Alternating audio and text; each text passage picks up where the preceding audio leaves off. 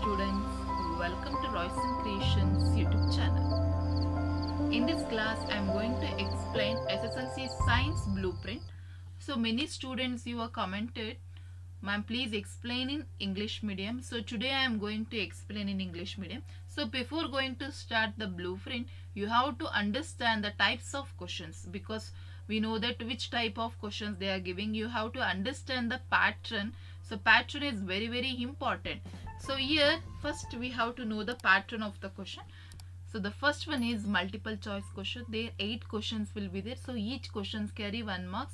This will comes from biology, chemistry and physics both also. It's not only the restrict for physics or chemistry. So in the 3 parts also they will give multiple choice. Together 8 marks. So 8 questions, 8 marks. And the next part is 1 marks question. There only the short answers or 1 sentence answer will be there. So here also 8 questions are there. So 8 questions, 8 marks. And the third one is 2 marks questions. So in this 2 marks question, totally 8 questions are there. Each questions carry 2 marks. And for 2 questions, it have 2 internal choice, not external choice. External choice means second question and third question. There you have to choose the external. So there is no external choice, only the internal choice. That is for 2 questions, it have internal choice. So 8 to the 16. So here 16 marks. Next, the 3 marks questions, 9 questions will be there. So each questions carry 3 marks, and here 4 internal choices are there. So you can choose which question is, you know very well, that question you have to answer. So for that you will get 27 marks. And the next one is 4 marks question. So 4 marks questions, 4 will be there. So 4 into 4, 16. So here only 1 internal choice is there. And the last one is 5 marks question. Here there is no internal choice, nothing, just you have to answer it. So here only one question is there. In one question maybe sub questions are there. They may ask only one question, or in the one question there is a sub question, question number A, question number B. So together it carry only 5 marks. So together you will get the 80 marks. So this is the pattern. So totally 38 questions is there. So for 38 questions 80 marks. ಅರ್ಥ ಆಗ್ತಿದೆಯಲ್ಲ? For 38 questions 80 marks. So the next one is very important, that is the blueprint, how they have allotted the marks. Okay na? So here the first one is in the physics. So we will come to the physics, and the first is natural phenomenon. For natural phenomenon, ಆ ಒಂದು ಪಾರ್ಟಿಗೆ natural phenomenon ಆಬ್ಜೆಕ್ಟಿವ್ಸ್ಗೆ ಎಷ್ಟು ಪಾಠಗಳು ಬರ್ತವೆ? Light, reflection and refraction. And the second one is the human eye and the colorful bulb. So for these 2 chapter together 12 marks is there. So are you getting, children? So ಆ ಎರಡು lesson ಗೆ 12 marks ಇರುತ್ತೆ. So light, reflection, refraction, in that lesson it's very important, loss of refraction and loss of reflection.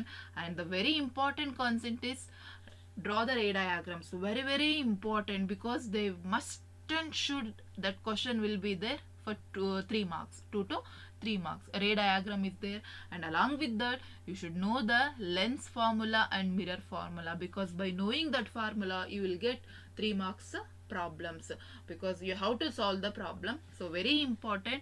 So you have to learn light lesson, and some laws are there. So all the things you have to concentrate, and uses of concave lens and concave mirror, convex lens and convex mirrors. So please you have to concentrate. And the next one is the human eye and the colorful world. Their eye diagram is there, and myopia and hypermetropia, so that disease and which lens they are going to use. So that and all you have to concentrate. And if it comes to the how to do things work, in that electricity chapter is there, and magnetic effects of electric current. So if you will come to magnetic electricity, so their Ohm's law is there, very important. So that law you have to learn, and the ray diagrams and their series and parallel circuit is there, that you have to learn. And that formula you should learn, because you have to solve the problem. Ohm's law, V is equal to IR, ಅದನ್ನ ಚೆನ್ನಾಗಿ practice ಮಾಡಿ. And their Joule's laws of heating laws are there, that also you have to concentrate. And then their problem also you have to solve. Then the next, if you come to magnetic effects of electric current, there dynamo is there, generator is there, that laws you have to learn. Fleming's left hand rules and right hand rules you have to learn. Then diagrams is very important, concentrate. So for that you will get 13 marks. The next one is our environment. There you will get the source of energy. So very important children, source of energy. For that lesson 3 marks is there. So together for physics you will get 28 marks. So next comes to the chemistry. So his chemistry is also very important, because there also you will get 25 marks and easy to score. So all the subjects are very easy when you will hard work. So without hard work you cannot get anything. So here materials in daily life. The first one is chemical reactions and equation. So in that lesson you have to concentrate children, how to write the chemical reaction, types of chemical reactions, how it reacting. So that is very important. So that you have to remember that. For that you will get the marks, 4 marks you will get it. Next, acid, base and salts. So what are the difference between acid, base and salt, you have to learn. Then in the salts also we have many salts, what are uses of that salts you have to learn. Then pH scale you have to remember. Then chemical reactions, how to write the balanced chemical reaction, that you have to remember. The next one is metals and non-metals. See, in the metals and non-metals you have to know the physical and chemical characteristics of metals and non-metal. That is very important concept. After that you have to learn the reactivity series, which is highly reactive, which is moderate reactive, which is low reactive, because based on that series you will get 1 to 2 marks questions.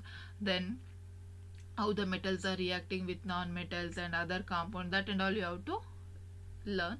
The next one is carbon and its compound. So that lesson, in that lesson easy to score the marks, because if you know the structural and molecular formula, very easy to score, because for structure they will ask 2 to 3 marks they are going to ask. Then definitions are there, what is catenization is there, isomerism is there, then saponification is there. So all the things you have to remember. The next one is periodic classification of elements. See, in that lesson model periodic law is there, Mendeleev law is there, Moseley's law is there, the Newland laws, all the laws, merits and demerits, everything you have to learn, and noble gases. So don't forget, if you learn these things, easy to score the 25 marks. The next concept is biology. So in the biology we have 6 chapters. The first one is life process, and the second one is control and coordination. The next one is how to organisms reproduce, heredity and evolution. So it's very important. For that lesson you are going to get 22 marks. So control and coordination, when you will come to control and coordination, brain diagram you have to remember, and the most you have to concentrate on the glands. So here the hormones you have to learn, which hormones are produced, which glands are producing which type of hormone, and what is the use, what is the function of that hormone, all these things. Because diagram, if they'll ask for 4 marks, the remaining things they will ask for 1 to 2 marks. So concentrate in that. In the life process, how the amoeba is growing, so amoeba adu keltare hechagi, so life process anna ಹೆಚ್ಚು keltare, so adanna kaltಕೊಳ್ಳಿ. The next one is how to organisms reproduce. Organisms ಅಲ್ಲಿ ಯಾವ ರೀತಿ reproductions ಆಗುತ್ತೆ, how in the male and how in the plants, so ಅದನ್ನೆಲ್ಲವನ್ನು ಚೆನ್ನಾಗಿ ನೋಡ್ಕೊಳ್ಳಿ. Next, hereditary and evolution, so that is very important, heredity and evolution lesson. The next one is our environment and sustainable management of natural resources. From these 2 lessons 5 marks, so together you are going to get 27 marks. So totally 80 marks for science. So this is the pattern. See, like that they are going to divide the marks for physics, chemistry and biology. So you have to plan out, children. See, without planning you cannot do anything, because for one lesson, for example, if I am taking sustainable management of our natural resource, for this topic they will going to ask 2 marks. See, control and coordination, for that lesson they will ask 7 marks. If you leave that lesson, if you are going on learning only the sustainable management of natural resources, you cannot reach 7 marks. So you should know the weightage of the each lesson, then you have to plan how much concentrate you have to give for each lesson. ಅರ್ಥ ಆಗ್ತಿದೆಯಲ್ಲ? So ಈ ರೀತಿ ನೀವು concentration ಮಾಡಿದ್ರೆ ಈಸಿಯಾಗಿ ನೀವು ಸೈನ್ಸಲ್ಲಿ out of ಔಟನ್ನು score ಮಾಡ್ಬೋದು. And for the more videos, please subscribe our channel. I am going to upload in English medium is also. So concentrate all your studies and get out in all the subject. So I'll end up this video. Thank you for watching this video.